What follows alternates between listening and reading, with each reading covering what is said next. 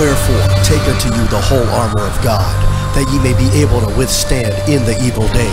And having done all to stand, stand therefore, having your loins girt about with truth, and having on the breastplate of righteousness, and your feet shod with the preparation of the gospel of peace.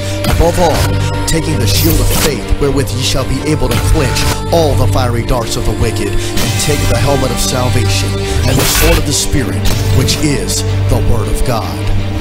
Friend, Christ died on the cross for your sins. He was buried and rose again the third day. You would believe and trust on the Lord Jesus Christ. He would save you from sin, save you from the wrath of God. Why don't you trust in Him? Believe on Him. Don't wait another minute. Trust and believe on the Lord Jesus Christ and be saved from your sins.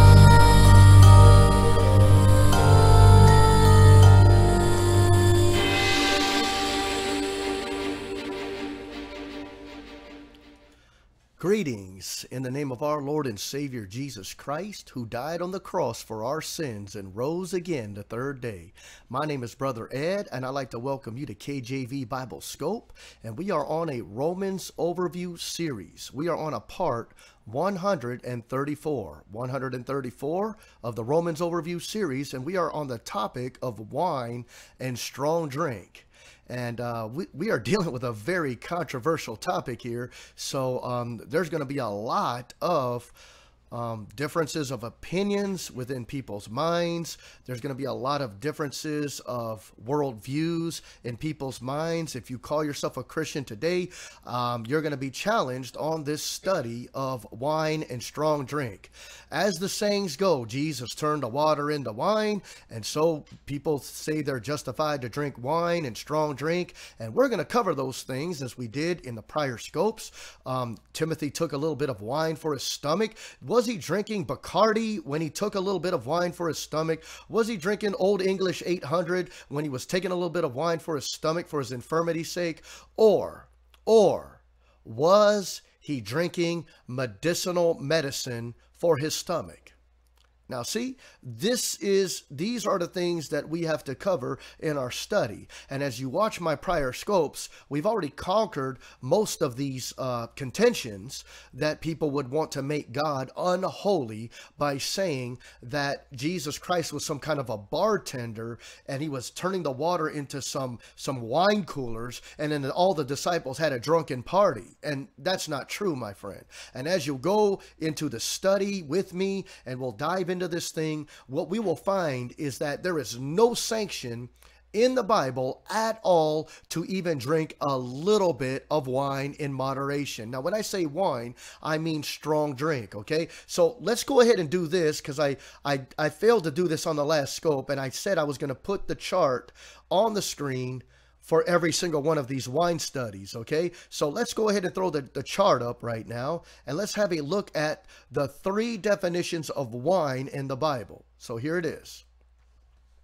So there's the chart. I had made this a couple of days ago to match our wine study. And what we can see here is when people want to take wine in the Bible, most of the time, I'm not saying everybody, there's a few out there that know their Bible and they know the differences between the wine. But there are many, many unlearned carnal Christians out there that are going out to the bars and they're thinking it's justified to drink fermented alcohol, okay? So what we're going to do today is get a little bit of understanding here and then actually expound on and continue on our prior studies, okay? So let's go ahead and get this chart out of the way first so we know where we stand as far as the different definitions of wine. Okay, the first one, look to your left. All the way to the left, you'll see in the first little section there, miracle wine made from water. And that's called wine. And only Jesus made this wine, John chapter 2, verse 9. Okay, only Jesus made that wine. Nobody else could reproduce that wine. There is no water to wine factories in the world today. You are not going to go down to Walmart, or you're not going to go down to the gas station. You're going to go down to the alcohol store and say, give me wine made from water. That wine does not exist today. This is a one-time event that was miraculous, that Jesus was trying to show the world that whatever the world has to offer, what Jesus Christ offers is better. It's better than that wicked fermented wine. It's better than grape juice. Okay, now I know we're already diving into our other definitions here, but let's go to the second definition. Now look at the middle part of the chart right here. It says fermented wine made from rotting fruit. Now that's broken off into 3 sections, as you can see on the screen. The first section of fermented wine is what we got as a representation of fermented wine is Jack Daniels. Now you could stick any fermented alcohol in there. You could stick wine coolers, Seagrams, Bacardi 40s, Old English 800, whatever you want to stick there, okay? You can put any fermented alcoholic beverage right there. I'm just using Jack Daniels as a representation, okay? So the Bible says, do not drink that strong drink. Now there's my verse, Leviticus 10:10. That puts difference between holy and unholy. And if your argument is, well, that's just a section just for the Old Testament priests. Well, we already covered that in the prior scopes in Revelation chapter 1 and Revelation chapter 5. God has made us kings and priests unto himself when you were saved by the blood of the Lamb. Are you not a priest today? If you're saved today, you are a priest. You are a king unto God. And you are not to drink strong drink, my friend, to be able to put difference between holy and unholy, between clean and unclean. So it's not, well, I can drink a little bit and I won't be violated. No, you are violated the moment you taste it. You are not to drink one drink. Okay, let's go to our second little definition in the middle definition here of fermented wine made from rotting fruit. Now look at the second one, the right in the dead center of your screen. You got a bottle of NyQuil right there, right? See that? It's medicine for the internal. So you take this internally, right? But for what reason? It's not just for leisure, getting drunk, as the world would define getting drunk, as the Western culture would define getting drunk. What we're dealing with is something that would conquer a symptom of sickness, as Timothy was in 1 Timothy 5:23. Do you see that? Hopefully that makes sense. Now, do you guys see the huge difference between medicine for the internal, which is NyQuil, versus taking Jack Daniels for your stomach's sake? There is a huge difference between NyQuil and Jack Daniels. Huge difference. Come on. Now, let's do the third one. You see the third one? In the middle section there. It's also called wine. It's medicine for the external. What are we dealing with right there? We are dealing with ethyl. Now, if you guys are familiar with ethyl, that's rubbing alcohol. It's spelled E-T-H-Y-L. It's based upon ethanol. Okay, that's just another synonymous name for ethyl. It's a cleaning agent. But you don't take this internally, you take it externally. Now, this is made from rotting fruit. Now, don't mix this up with methanol, which is made from propane gas and water, and it goes through a sulfuric acid process. We are not talking about ethanol or methanol. We're talking about ethanol, okay, which is made from rotting fruit. Now, I had to use these 3 bottles in the middle for my examples. These are just examples, okay, to show you there is a distinct difference between Jack Daniels, which is made from rotting fruit that's fermented, undergoes a fermentation process, and the middle one, which is NyQuil, which undergoes a fermentation process. Now, even though Timothy took a little bit of wine for his stomach's sake, Timothy did not drink Jack Daniels or anything like it. Timothy took something that was more like a medicine for his stomach. Yeah, right. And like I said, I'm using NyQuil as an example. You may have taken other medicines that are equal to having alcohol in it for medicinal purposes. That's the point, okay? I'm not using that as the exclusive, well, everybody's taking NyQuil for their stomach's sake. No, that's not what I'm saying. I'm using this as an example. It's a representation of all the medicines that are out there that are made from rotting fruit that are used for good purposes for medicine. Okay, so hopefully there's some understanding in that. And then like I said in our final one in the middle chart, are rubbing alcohol. It's used for disinfectants. It's used for cleaning wounds and things of that nature, but you're not to take it internally. And so just because you may find a verse in the Bible where they're using wine, and the Bible says the word wine to be able to clean something or to disinfect something, it doesn't sanction people to drink Jack Daniels. It doesn't sanction people to drink wine coolers and all of these other fermented drinks, okay? So there is wine used for medicinal purposes, and we just proved that in our middle chart.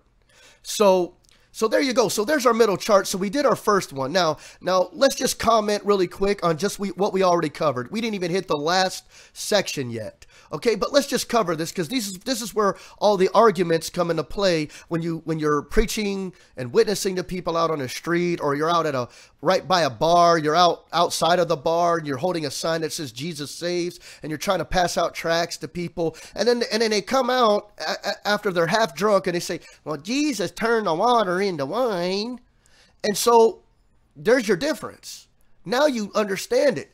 Jesus turned the water into wine, and he didn't turn the water into fermented devil drink. He changed it into wine, that which is better than the human being in the human race has ever known. Nobody could ever know what this wine was, or how it tastes, or what it, come on. Jesus was the only one that could make that wine. That wine is not reproduced today. And people want to go to this Jack Daniels and say, well, Jesus turned the water into wine, so I can drink Jack Daniels. No, that is an unrighteous judgment, my friend. And I'm saying that in love. I'm saying that because I care about you. I'm saying that because maybe you, come on. You've got to say this. There is a lot of misunderstandings and teachings in churches today. There's a lot of misunderstandings by people that call themselves pastors that would condone drinking and going out to a bar and moderately drinking this stuff. And there's a misunderstanding of that thing. And I'm not preaching here because I hate those people. I'm preaching because I want those people to know the truth. I want those people to honor God. I want those people to live their lives in a holy way that they could be pleasing to God, and that good testimony that they could have to win another lost soul to Jesus Christ, not just because they told them that Jesus died for them, but that their lives are matching the examples of what the Bible says they ought to live. Okay, so that's the idea, and that's the motive. Okay, so wine, Jesus turned the water into wine, and that doesn't sanction you to drink the middle part, the rotting fruit. Okay, now if it's, again, God deals in motive. If you're sick, then certainly take some medicine, even if it means the rotting fruit. That can be used for good. Okay, so if you, amen, to be sober and vigilant. Amen. Good comment and admonition there. Amen. So look at our last section, and then we'll start with our Bible study. Look at our last section here. We have unfermented wine made from fresh fruit. It's called Welch's grape juice. That's just a representation of freshly squeezed fruit juice. Any fruit that's freshly squeezed in a cup, this wine you can give to your children. And it's called wine. Isaiah 65:8. So really quick, let's do this really quick. Now let me flip the screen here. Now, guys, when you say the word wine in the Bible, after we went through those three definitions, I mean, obviously there were 5 bottles of wine on my screen, but there were only 3 definitions I've given. There's the miracle water that was turned to wine that nobody has today. Then we have the fermented fruit juice, fermented, okay? And then the third one is unfermented. Unfermented, that's freshly squeezed fruit juice, okay? So we got 3 groups right there, and they're all called wine.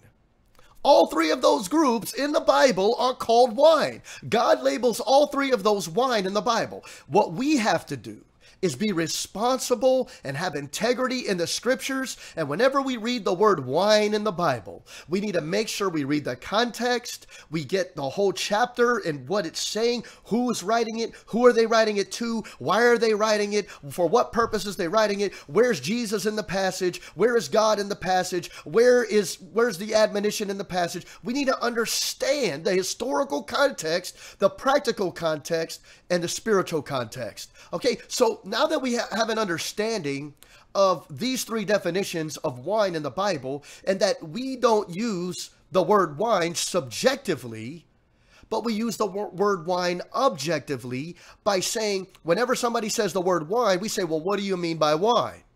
Are we talking unfermented? Are we talking fermented? Or are we talking the stuff that Jesus turned the water into? Come on, that's three. Because what Jesus turned the water into, he didn't turn the water into the freshly squeezed stuff. Jesus didn't squeeze any grapes in a cup. Jesus turned the water into wine. That's a miracle. Whatever that wine was, we can't explain it. And we have no way of reproducing that today.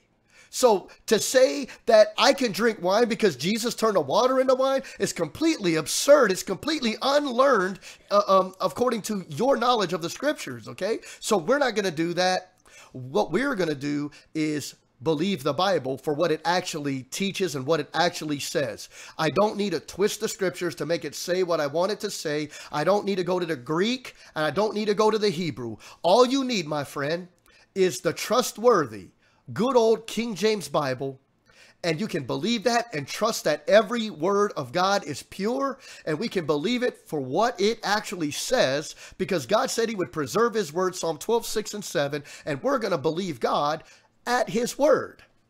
Come on, if God can preserve your salvation, the salvation of your soul, certainly God can preserve his word. Okay, guys, so let's go ahead and get started on this thing. Let me clear this up right here, and then we'll get into this Romans 13, because that's where we're at, Romans overview series. So let's go ahead and flip the screen, and I'll show you our prerequisite for our proposition of drunkenness here, and then we'll dive right into the study. Okay, so here we go. Let me get to the Bible. There it is. Now, let's start in verse 11, and that knowing the time, that now it is high time to awake out of sleep. For now is our salvation nearer than when we believed. The night is far spent. The day is at hand. Let us therefore cast off the works of darkness, and let us put on the armor of light. Let us walk honestly, as in the day, not in rioting and drunkenness, not in chambering and wantonness, not in strife and envying. But put ye on the Lord Jesus Christ, and make not provision for the flesh, to fulfill the lusts thereof. Sounds pretty crystal clear to me, but people want to avoid these passages of scriptures because they don't fit right in society. They don't fit right with their carnal Christian friends. They don't fit right with their family, because if your whole family is drinking in moderation, then by you saying, mom, dad, sister, brother, we're not supposed to be drinking any of that. The Bible says in Romans 13, oh, don't be giving me this Bible. Come on, close that book. You don't understand that Bible. Leave that to the pastors. Leave that to the men of God. I mean, come on. We can drink a little bit. And you see the problem there? There's a problem. And the problem is there is no understanding of sanctification and holiness according to God for the Christian life. People think that once you're saved by grace through faith, you can live however you want. And Romans 6 gives you the rebuke. Come on, we're not saved that we can use grace as the license to sin. We're not saved so we can just live however way we wanted to live when we were lost. Come on, you're not saved to live a life as a lost man. You're not saved to live a life in carnality. You are saved to be sanctified unto the Lord, to be able to live eternal life. Come on, eternal life don't start when you die. Eternal life started the moment you were born again. That's when eternal life starts. It starts now. And the Bible says, put ye on the Lord Jesus Christ. See, Here's the problem. When I say put you on the Lord Jesus Christ, it doesn't mean that, well, you're trying to say that I'm not saved, and for me to be able to be saved, I got to stop drinking and then put on Jesus, and then that way I can maintain my salvation. But if I start being a drunk again, then I've taken off the Lord Jesus Christ. That's not what it's saying. Put you on the Lord Jesus Christ is in cross-reference to being renewed in His Spirit day by day. If I'm not renewed one day in the Spirit because I want to live my life in sin, I don't lose my salvation. I am forever sanctified by my soul from the penalty of sin forever. Now, what I have to worry about right now is my spirit and my body. Come on, that's the flesh and the spirit. That's what I got to worry about right now. My soul is saved forever from the penalty of sin. Jesus Christ has paid it all. Now, what I got to deal with every day, that's why the Bible says I need to be sanctified every day. I need to put on the Lord Jesus Christ every day. I need to not make provision for the flesh every day. I don't need to be fulfilling the lust thereof every day, because there's a possibility I can put off the Lord Jesus Christ and still be saved. There's a way that I could make provision for the flesh and still be saved. There's a way I could fulfill the lust thereof and still be saved. But the Bible says I shouldn't live my life that way. Now look what it says in verse 13. It says, let us walk honestly as in the day. It's as clear as day that I should walk honestly. So what does that mean according to drunkenness and wine and alcohol? It means that if I'm walking honestly, I am not even taking a sip of beer. I'm not even trying it. I'm not tasting it. I'm not trying to provoke other people to try it. I'm not trying to provoke other people to taste it, because I'm walking honestly as in the day. It's as clear as day. When somebody looks at me, they say, wow, that guy doesn't even touch a drop of alcohol. That guy doesn't even touch a drop of beer. He doesn't even look upon the wine when it is red. He doesn't even look upon the color of it. And that's the testimony we ought to have. Abstain from the appearance of evil. We ought to be sanctified to the Lord every day of our lives, not just Sunday on one day, to please the pastor and the church members that are around you. And then when you leave home, you head for home on Super Bowl Sunday and you break out the six-pack. Are you serious? That is not Christianity, my friend. You might be saved, but you're not a Christian. A Christian means Christ-like. It means you're going to follow as close as you can to Jesus Christ's example, and Jesus was sanctified. He was sanctified for His Father's will, to do all things that please the Father. And if we are to be like Jesus Christ, should we not be sanctified as much as we can, to yield to the Bible as much as we can, and not give anybody the shadow of a doubt to question our testimony? Don't do it. Don't do it. I'm going to provoke you unto good works. I'm going to provoke you unto righteousness. I'm going to provoke you unto a sanctified life for Jesus Christ. That's what I'm going to do. You're not going to hear me condoning to, well, you know, you're my best friend, and I know you mean well. Go ahead and drink. You know, I mean, a little bit of drink ain't gonna hurt you. You know, Timothy drank a little wine for his stomach's sake. Jesus turned the water into wine. You ain't getting that on my scope, my friend. What you're going to get is rightly divided Bible verses, and we're going to get the context. We're going to get verse by verse context, and we're going to see if that's what it really says. Because if you're taking a little wine for your stomach, it's for infirmity, my friend. And you ain't drinking Jack Daniels for the infirmity of your stomach. You're going to be taking some medicine for that. You're not taking no Jack Daniels, no wine coolers and all that. Come on. Honesty and integrity in the scriptures. That's what we're going to have on KJV Bible Scope. All right. So now that we did this opening, amen, we can get into our Bible study here. So we left off, we conquered in more detail the three definitions of wine in the Bible, and we hit the verses on the prior scopes. And now we want to start off with Luke 1:15 here. So let's go to Luke 1:15. Now let's read what it says. Let's get some context here. Let's go back. And when Zacharias saw him, he was troubled, and fear fell upon him. But the angel said unto him, Fear not, Zacharias, for thy prayer is heard, and thy wife Elizabeth shall bear thee a son, and thou shalt call his name John, and shalt and thou shalt have joy and gladness, and many shall rejoice at his birth. For he shall be great in the sight of the Lord, and shall drink neither what? Wine nor strong drink. And he shall be filled with the Holy Ghost, even from his mother's womb. Do you want to know a great example and practical application of Ephesians 5:18? Be not drunk with wine wherein is excess, but be ye filled with the Spirit.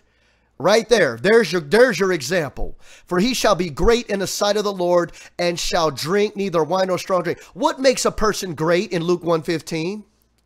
What? Come on. What makes a person great in the sight of the Lord in Luke 1:15? Not drinking wine nor strong drink. That's not even taking a sip, my friend. Not even tasting it. And why would you look upon it? Turn your eyes away. Come on, guys, you can't avoid all of the ads that you get when you go out to the stores. You can't avoid all the jargon and the talk people have if you're out and about, and you got lost people out there. You got lost people on your job, and you got all these advertisements and you're playing the radio and you hear it all. Guys, the only thing you can do is cast down every imagination that exalted itself against God and the knowledge of our Lord Jesus Christ. And all you can do is, when something is flashing you in your face, is to turn your eyes away. That's all you can do. In clear conscience, that's all you can do, is make sure that you're controlling yourself, that you're being temperate in all things, and that there are some things that we can't avoid. I understand that. You got to go to work. You got to make a living. You got to deal with lost people. You got to deal with people's slogans on their shirts. You got to deal with sometimes the workplace is playing loud music that you don't want to hear, that's dishonoring to God. I understand you got to hear all those things, but you can certainly control your mind. You can certainly control on what you look at. You can certainly control in what you dwell upon. Okay? That's what we're saying. For he shall be great in the sight of the Lord, and the thing that made him great was not drinking wine nor strong drink. And look at what else made him great. And he shall be filled with the Holy Ghost. Guys, it's either or. Guys, it didn't say he shall be great in the sight of the Lord, and he shall drink in moderation wine and strong drink, and he shall be filled with the Holy Ghost. Guys, you're either filled with wine or strong drink, or you're filled with the Holy Ghost. You can't be filled with both. Somebody lied to you. Somebody's deceiving you. Somebody's messing with your inheritance. Galatians chapter 5. You better be careful, friend. Be careful who's teaching you the Bible. Be careful who's quoting these verses to you out of context. What you need is rightly dividing the word of truth. And the only way you're going to know if your pastor, your preacher is preaching the word of God is when you're studying the word of God for yourself, and you're able to say, wait a minute, Pastor, you can't say it's okay to moderately drink. The Bible explicitly forbids it. The justifications that you're giving are wrong. They're wrongly divided. What you need, Pastor, is let's just talk alone. I don't want to embarrass you. Let's go to a room and talk alone. I don't want to call you out in front of your congregation, but we got to talk. And then you talk to him alone, and you let him know the concerns. Now, when he says, I don't care, I'm going to preach it this way, because if I don't, I'm going to lose congregational members. I'm going to lose tithe money. I'm going to lose that flow of money coming in. My friend, you better know when to say when. What's the authority in the church? Is it the pastor, or is it the holy word of God? Friend, you better get that thing right. You better be a true Christian. You better leave that church if the Bible's not the final authority. You better go to a church that's a Bible-believing church and submit yourself to that church, because the Bible's the word of God, not your pastor. The Bible's the word of God, not your deacons, not your priests, not your gurus. All right, I'm just saying. I'm saying that in love. I'm saying that because I care. Okay. Now, I'm just an internet preacher. I don't have a congregation, but I can tell you this: if I was submitted to a man and he didn't submit to the Bible, I would talk to him alone, and I'd ask him why. Why did you not preach this thing the right way? I wouldn't embarrass him. I would talk to him alone. And I'd tell him my concerns. I wouldn't be prideful. I'd come in a humble spirit and I'd ask him, hey, I'm really concerned about this. I'm not trying to offend you. I'm not trying to be mean. I'm not trying to be judgmental. All I'm trying to do is tell you the word of God explicitly states wine and strong drink is forbidden. We are not to even look upon it when it is red. We are not to look upon its color. And how can you teach somebody to drink even in moderation? That's wicked. And I'm not saying that to be mean to you, Pastor. It's wicked according to what the word of God says about it. Whatever's not holy, come on. If you're going to take what God says, I'm going to put difference between holy and unholy, between clean and unclean, Leviticus 10, then whatever's unholy is wicked. Now, I don't want you to live in wickedness, Mr. Pastor. I don't want you to teach these people that that God has commissioned you to be in charge of, to teach them the wrong way because you want to hold on to a few people in a congregation because they're paying you tithe money and they're paying your salary, they're paying your bills. You better teach the word of God even if everybody leaves your church. Friend, who you're trying to reach are people that want truth. Even if you only got 2 people watching you, even if you got 2 people coming to your church, even if you got 1 person there, even if it's just your family, and nobody's in the pews. You got a church that can house 500 people and nobody's there because you're preaching the truth. Then so be it. But you know what? There's one thing that you are doing, my friend. You are honoring God. You are honoring God. Just as Jeremiah did when none of the nation of Israel wanted to listen to him. He preached to them and he preached to them and he preached to them and he didn't want to hear it. And so he preached to them and he preached to them and they didn't want to hear it. You say, well, if you don't have any people following you, then you must be doing something wrong. On the contrary, my friend, if nobody's following me, it means those people didn't want truth. Guys, that's the difference. I'm not saying that with a mean, hateful spirit. I'm saying that because I care about people. I want people to want truth, but I can't make people want truth, guys. All I can do is get on the scope and preach the truth to people, read the Bible verse by verse, and people are going to be on the scope. They're going to want to hear it because they're going to want truth. They're going to want the Bible. Or just like in the days of Hosea and Jeremiah, just like in the days of David, people are going to turn their backs on the truth. And it doesn't matter how many turn their backs on the truth. Truth is truth no matter how many people turn their backs on it. It doesn't mean there's something wrong with the preacher. It means there's something wrong with the people that don't want truth. See, people look at my scopes. They say, you only have a few followers, Brother Ed. Well, that's fine with me. Because the people that are on watching me, believe me, these are people that want truth. And the Bible says straight is the gate, narrow is the way that leadeth unto life, and few there be that find it. So the argument is flawed to say because you have a lot of people following you, that must make you right. On the contrary, the Bible says there's only a few people that are going to trust in the right way. So guys, what we need to do is those that want truth, we need to look at objective truth in the Bible because Jesus says, I am the way, I am the truth, and I am the life, and no man cometh unto the Father but by me. You could deceive yourselves till the cows come home, but truth is truth no matter how you slice it. Okay? So there you go. So what we have is a difference between wine and strong drink, being filled with it, and being filled with the Holy Ghost, being filled with the Spirit. Ephesians 5:18. Okay?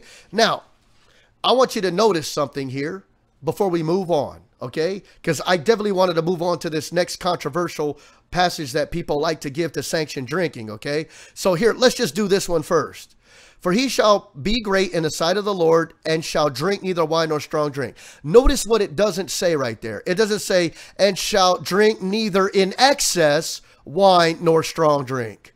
See, notice the word excess is not present in the passage. But what is everybody's argument in Ephesians 5:18? Well, you can drink in moderation just as long as it's not in excess. Well, Luke 1:15, my friend, the only way to be great is to neither drink wine nor strong drink, and it's not even sanctioned out as a moderate amount. Okay, so don't drink it at all. At all. There you go. Amen. Come on. You're going to get Bible on here, guys. Okay, so let's keep going. So we did that one. It doesn't say excess there, so that destroys the excess argument.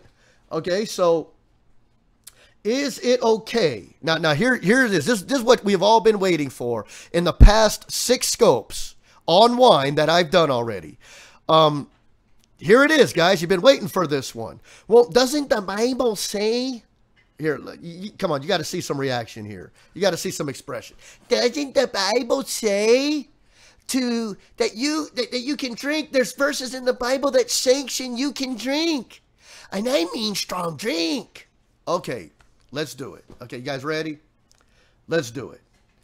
Let's hit the one verse that people say are many verses. They take one verse and they say, because one verse sanctions drinking, they say, well, it's all over the Bible. You know what people do?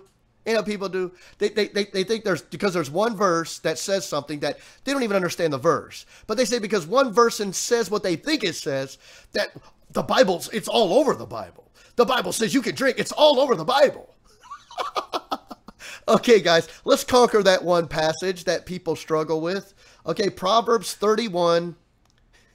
Here it is. I know you guys are waiting for this one. Proverbs 31, 6 and 7. Mainly 6, okay? Because we don't need 7. Because 6 pretty much says what we want it to say, because what do we want to do with verse 6? Let's read it first, and then I'll show you what people want to do with it. Let's flip the screen here. Give strong drink. Give strong drink. Does it say give, Brother Ed? Yes, it says give. Does it say strong drink, Brother Ed? Yes, it says strong drink. Give strong drink unto him that is ready to perish, and wine unto those that be of heavy heart. See, the Bible sanctions drinking. It says it all over the place. Now, just in verse 6 of Proverbs 31. No, it's all over the place.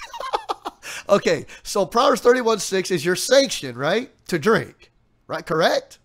Okay, you guys ready for this? I'm telling you guys, this is a real pet peeve of mine. Here's what I don't want you to do, but yet people do it anyways. Here, look at the screen right there. You see?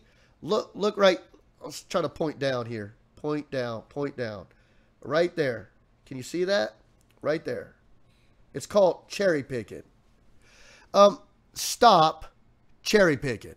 Stop doing it. That's a real pet peeve of mine. I don't want you to do it, but this is the 99.9% of reasoning that people have is to cherry pick one verse, and because they think the verse says what it says, that condones them to drink wine, that condones them not to believe the Bible, that condones them to make the verses to make God a sinner. Now I say verse, the cherry picked verse. Don't cherry pick, okay? There you go. I made that just for you, okay? I designed that just for you so people would know not to cherry pick. Is it gonna stop people from cherry picking? Obviously not. But sometimes having a visual there of cherry picking is a good thing. I mean, people know that that's possible. People do that. So let's hit Proverbs 31:6. Give strong drink unto him that is ready to perish, and wine unto those that be of heavy hearts. Now, let me tell you this. The first time I ever heard that argument was in a Bible college that I went to, that I was only there for a year, and then I got out because they were compromising the Word of God. And I didn't want to be taught by people that didn't believe the King James Bible. So I left. I dropped all my classes, and I waited there, and I paid off my tuition, and then I left. Okay, and then I went to a place that believed the Bible, which was the place where I'm at now, the Bible Baptist Church here in DeLand. Okay, and I'm manager here at the Bible Baptist Church, and praise the Lord, they believe the Bible. So I mean, it's everything that I could ever dream for in a church that actually believes the Bible. Ain't that a novel idea? So let's hit this thing. So the first time I ever heard this argument was at that Bible college. And a girl, we were covering the topic of wine, and a girl raised her hand in class. And this guy was preaching hard against drinking one drop of wine. And I was happy that he's doing that, but it was too bad they couldn't stand in the Word of God on all the doctrines of the Bible. But they fell on their faces in a lot of things. But at least on wine, you know, they were pretty much sound in the wine argument. They actually didn't sanction even one drop. and told Christians don't even look upon it. And then so this girl raises her hand and she says, hey, you know, so-and-so, teacher so-and-so, I got a question. And then he was like, what? And then so she quotes him, Proverbs 31:6 says, well, what do you do about give strong drink unto him that is ready to perish, and wine to those that be of heavy hearts? What do you do about that one? And so she said it. I mean, you could tell that she was trying to present it humbly, but there was some pride there. There was some pride there, because it was like, well, you know, well, what do you do about that one? You know? So pretty much. And again, even today, when you go on the street and you deal with anybody that has any knowledge or carnal knowledge of scriptures, they'll quote something like Proverbs 31:6 to you to sanction drinking. Now, let's do this. Okay, let's do that. We're going to conquer this. Now, give strong drink unto him that is what? That is what? Ready to perish. Okay, let's do it. Let me ask the question first before I flip the screen. We're going to give some verses for this. Are you ready to perish? Are you ready to perish? Are you in poverty? Are you in misery? Now, let's flip the screen. I'll show you the rest of the verse. Now, look at this. Let him drink and forget his poverty and remember his misery no more. So my question to you was, are you ready to perish? Number one. Number two, are you of a heavy heart? Number three, are you in poverty? Number four, are you in misery? Now, a lost man has no hope and may choose strong drink to fill the void. But why would a saved man practice what a lost man practices? Now, here we go. Perish. Are you ready to perish? If you're saved today, look what it says in John 10:28. And I give unto them eternal life, and they shall never perish. Neither shall any man pluck them out of my hand. Are you ready to perish as a saved member of the body of Christ? I'm never going to perish. What about you? So your argument about give strong drink and wine unto them that are going to perish, that doesn't apply to you, my friend. You have no sanction to drink wine or strong drink. Let's do another one. So, perish. Well, you're not one of the ones that are going to perish if you're saved by the blood of Christ. Come on. You give strong drink unto them that is ready to perish. We're not ready to perish. We've got eternal life right now. Okay. Now look at the next half. And wine unto those that be of heavy hearts. Now let's do that one. A heavy heart. Why would I have a heavy heart if I have the fruit of the Spirit? Galatians 5:22. But the fruit of the Spirit is what? A heavy heart? Or is it love, joy, peace, long-suffering, gentleness, goodness, faith, meekness, temperance? Against that such there is no law. Wait a minute. I've got more. I've got more joy. I've got more peace. I've got more life and a quality of life to live than to sit here and drink with those that are ready to perish, that be of heavy hearts. See that? That be of heavy hearts. Are you of a heavy heart today? Well, if you're dying in your sins and you don't have a Savior, that would be excuse to have a heavy heart. That would be an excuse to get into the wine. See, guys, lost people are already doing these things. But saved people don't need to be engaging in what lost people are doing. See, strong drink is for those that are lost, that are ready to perish. Wine is for those that be of heavy hearts because they know that their soul has no hope. But we're not of those that have no hope. All right, guys, let's keep going. So we did give strong drink that's ready to perish. You're not ready to perish. And wine unto those that be of heavy hearts. You're not of heavy hearts. Galatians 5:22 and 23. Now, guys, look what we have also for heavy hearts. We don't have it. Look, whom having not seen ye love. Let's go back. That the trial of your faith being much more precious than of gold that perishes. See, we're not going to perish. But being much more precious than of gold that perisheth, though it be tried with fire, might be found unto the praise and honor and glory at the appearing of Jesus Christ. Amen. Whom having not seen ye love. in whom, though now ye see him not, yet believing, ye rejoice with what? With what? Heavy hearts? Come on, guys, are we rejoicing with heavy hearts? Okay, give me a beer. Give me that Jack Daniels. I got a heavy heart because one day I'm going to see my Savior. One day I'm going to see the one who loves me enough, who died for my sin. No. I'm going to see my Savior, and I have joy unspeakable and full of glory. How, guys, to use the argument of Proverbs is foolish. You are not of a heavy heart. We rejoice in joy unspeakable and full of glory. There, look, receiving the end of your faith, even the salvation of your souls. I've got no reason to be of a heavy heart. So who's going to be getting wine and strong drink? Is it going to be me, or is it going to be the lost person? Well, more likely the lost person, because he doesn't have the Holy Spirit to be filled in. He doesn't have Jesus Christ that lives within him. He doesn't have God the Father, Ephesians 4, that lives within him. He doesn't have the whole glory of God, the triune God living within him. All he has is an empty void. And what does he try to fill that void with? Booze, liquor, and vice. That's all he has. And so what is he going to do? He's going to fill his life with more emptiness, with more vanity. And guys, we are not living that life.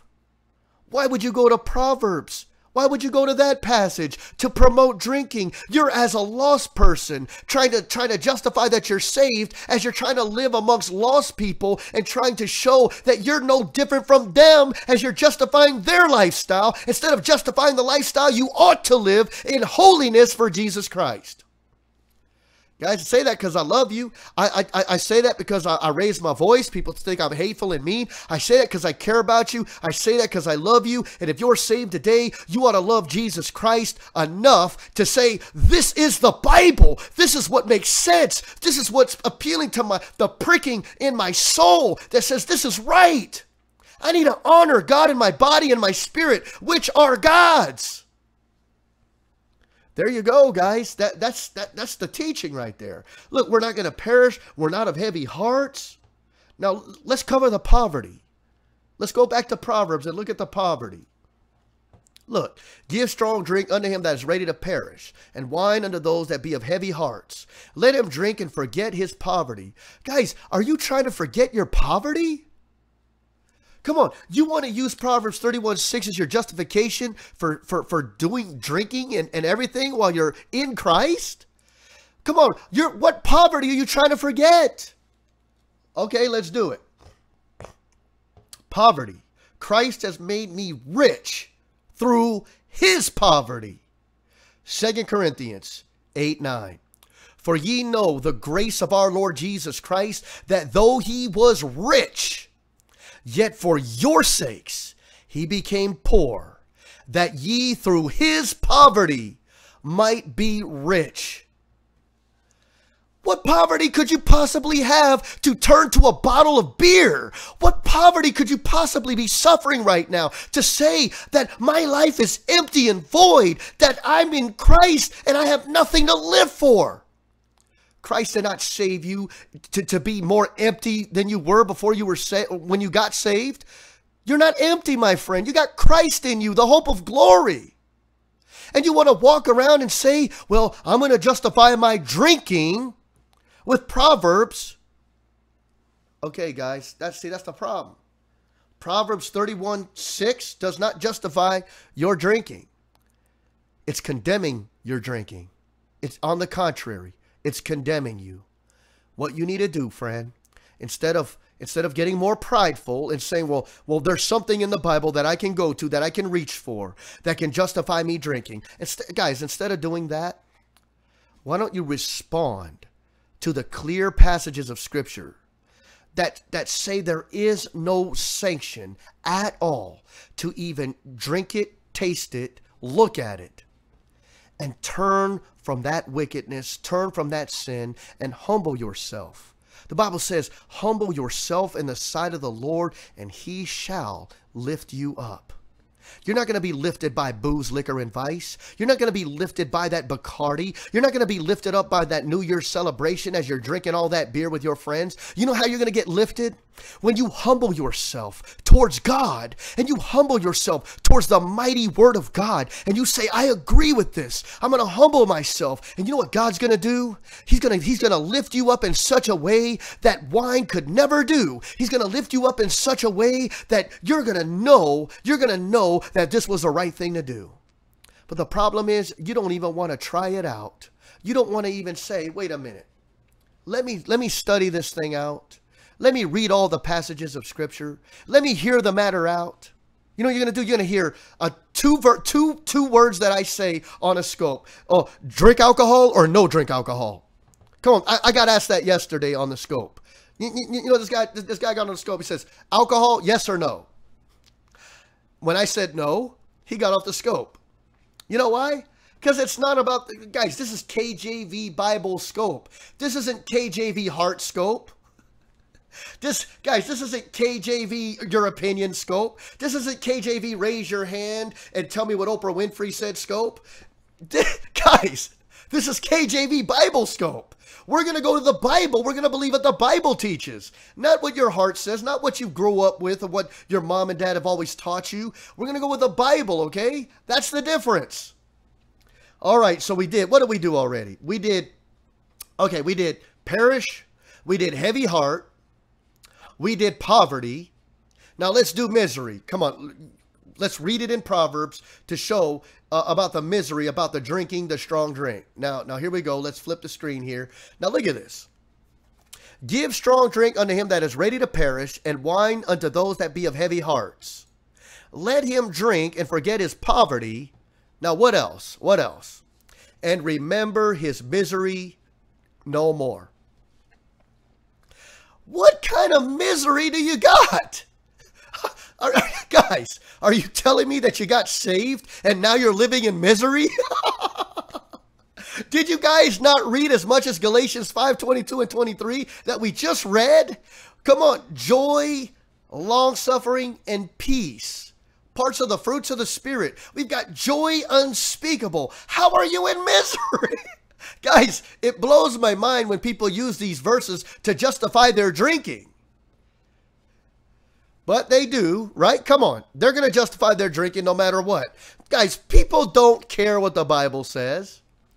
Am I saying all people? No, I'm speaking in general. Most people are not going to care what the Bible says. They're going to keep doing what they've always been doing. They're going to live how they always lived. I mean, we're talking about carnal Christians today. We're talking about lost people who don't want to get saved. And it's pretty much that. They're the captain of their own salvation. They're the captain of their own destiny. That's what they believe. And they're deceiving themselves. But guys, we as Bible believers don't see it that way. We as Bible believers appeal to what we call the Bible. And in this Bible that we appeal to, we believe every word of God, not just the parts we love to cherry pick out of the Bible. Do you believe in the Old Testament, Brother Ed? Yes, I believe in the Old Testament. Oh, well, if you believe in the Old Testament, yeah, that's pretty wicked. Yeah, you know, you're a sinner. What do you mean? We're all sinners. That's the point. The Old Testament shows how sinful not only Gentiles were, but it shows how sinful God's chosen people were, the nation of Israel. And God had to sit there and judge his own chosen people because they chose carnality over living a holy, sanctified life for him. God gave them some weird laws to live by. God gave them some laws to say, look, I'm giving you these weird laws. Come on, tassels on the clothes, really? He's trimming the corners of your beards, not eating shrimp. Come on, these are all just things to make Israel different from all the other nations. And God was just giving them these laws to see if they really loved him, to see if they'd really obey it. And you know what he found? It was worse than he could have ever expected, right? Come on, it was worse than God had ever expected. God didn't want to judge his people. God didn't want to judge the nation of Israel. God didn't want to kill his own people. But his own people deserved the death penalty when they violated the law that they were warned about, and they still violated it. Okay, in our laws today, it says don't kill people, right? Are you going to go around and kill people and expect the government to not come in and send police out to arrest you? And then you're going to say, well, the government's wicked. It's maniacal. The government takes you and they throw you in jail. And then they want to give you the death penalty, man. as you miss out on the vital information about, well, why are they killing you? Why are they putting you in prison? Because you killed a bunch of people. It's the ridiculous arguments that atheists and agnostics give about the Old Testament, okay? They have no understanding of the Old Testament. They sit there, they try to read it and cherry pick verses like I told you they do. And then what they do is they make it say what they want it to say as to condemn God, and then ultimately condemning you for believing in this God that they don't understand, that they have never really truly read the Bible. Okay, I know I made a little pit stop there. I think it was important and needed to be said. So let him drink and forget his poverty and remember his misery no more. Guys, you're not in misery anymore the moment you're saved. So what is sanctioning you by the attributes of perishing, heavy hearts, poverty, and misery? What is sanctioning you out of those 4 attributes to say, I can go ahead and drink strong drink? Nothing. Nothing. Look at verse 8. Here's what I'm doing with those people that want to sanction drinking. I'm going to open my mouth for the dumb in the cause of all as such are appointed to destruction.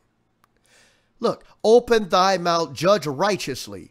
Well, the Bible says don't judge. It says thou shalt not judge. Well, what does Proverbs 31:9 says? Open thy mouth, judge righteously, and plead the cause of the poor and the needy. I'm the judge. Come on. Here's the problem. Those verses like Matthew 7, you don't understand those verses. Don't quote those verses if you don't know what they mean. Thou shalt not judge. I don't care what you say. Exactly. Of course you don't care what I say, because I'm going to give you rightly divided Bible. Now Matthew 7 is dealing with a hypocrite. And the Bible don't say judge, lest ye be judged. It doesn't say that.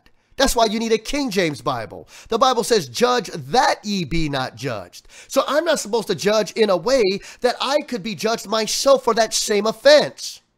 But how am I to judge? I'm the judge where there's not a mote in my eye. And I am the judge in such a way that I can take the beam out of your eye, and it's justified because I don't have a mote in my eye. That's how you judge righteously. Let me give you an example of that really quick, since we made a pit stop here, okay? Let's give a quick example, okay? Now, the Bible says for me to judge righteously. How do I judge righteously? Well, I can go out to the street and I can yell, Jesus saves, to a bunch of drunks. I can yell, Jesus saves, to a bunch of people going to a football game. I can yell, Jesus saves, those going to an art festival. I can yell, Jesus saves, to any group of people that's out there, because I'm telling them that Jesus Christ can save them. And what would be a hypocritical thing for me to do? It would be hypocritical for me to yell out, Jesus saves, if I'm not saved myself. If I say you're going to hell if you don't trust Jesus, and I'm not saved myself, that's a hypocrite. I'm under the condemnation of Matthew 7. Judge not that ye be not judged. I'm judging, but these people can judge me.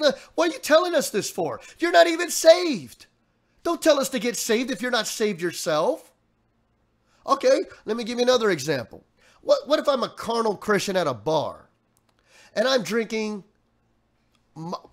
a beer with these other guys that I'm trying to witness to? I'm saying, well, yeah, you know, to the drunks, I became as drunk that I might win the drunks.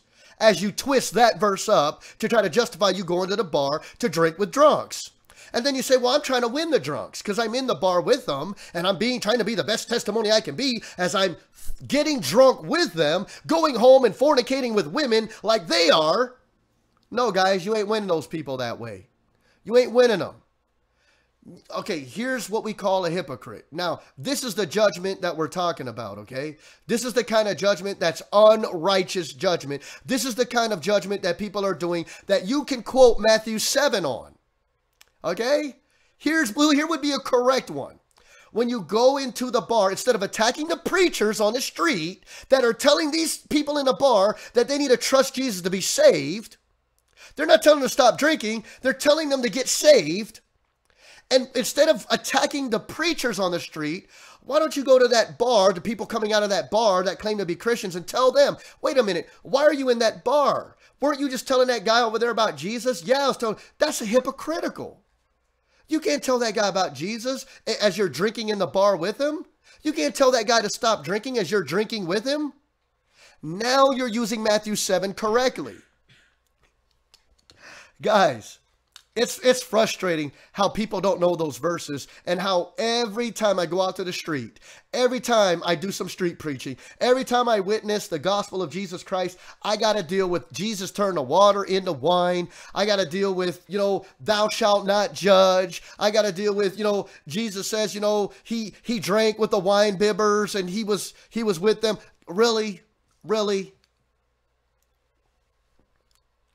All right, let's keep going. I needed to make that pit stop. This stuff needs to be said. It's practical teaching on the basis of what we're teaching right now, okay? So, open thy mouth, judge righteously, and plead the cause of the poor and the needy.